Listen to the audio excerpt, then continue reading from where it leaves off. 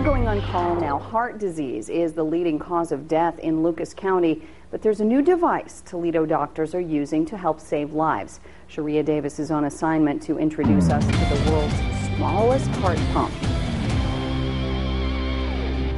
It's a state-of-the-art technology that can stabilize a heart while doctors perform risky procedures.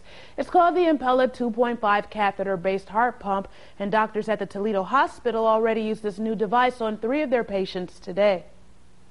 Doctors say it's the smallest heart pump in the world, and Toledo Hospital is the first hospital in the region to use it on its patients.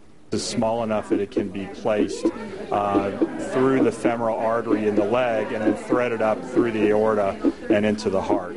Today, cardiologists at ProMedica introduced the new device that's manufactured by Abiomed.